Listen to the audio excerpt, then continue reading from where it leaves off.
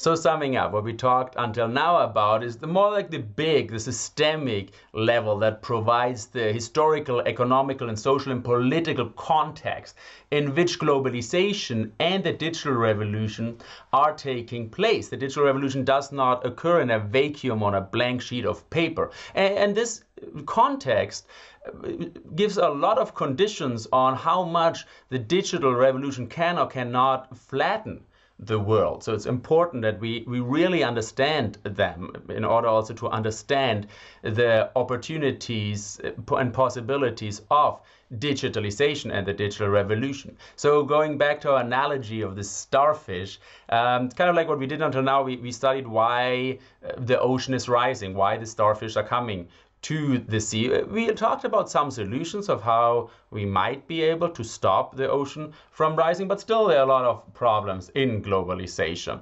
And we have to start to talk about some solutions. Let's talk about a little bit more about what governments are actually doing, and also on this more on the activist level, what individuals are doing. So these are the guys who pick up this starfish and throw them back one by one, because for this one it matters. So let's have a look at that.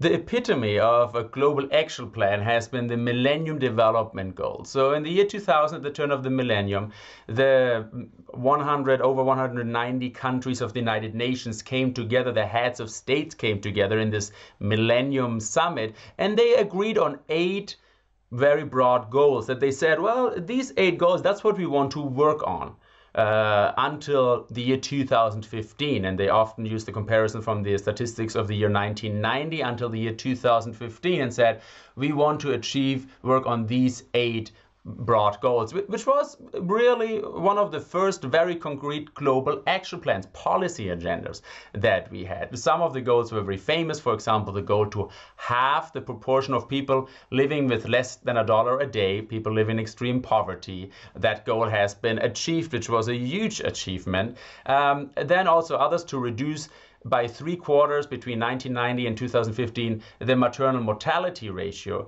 Other ones have halted by 2015 and begun to reverse the spread of HIV/AIDS. And the last goal, very important, target 8F, says to make available the benefits of new technologies, especially information and communications. So it's very important that you research that you read and that you inform yourself about these goals.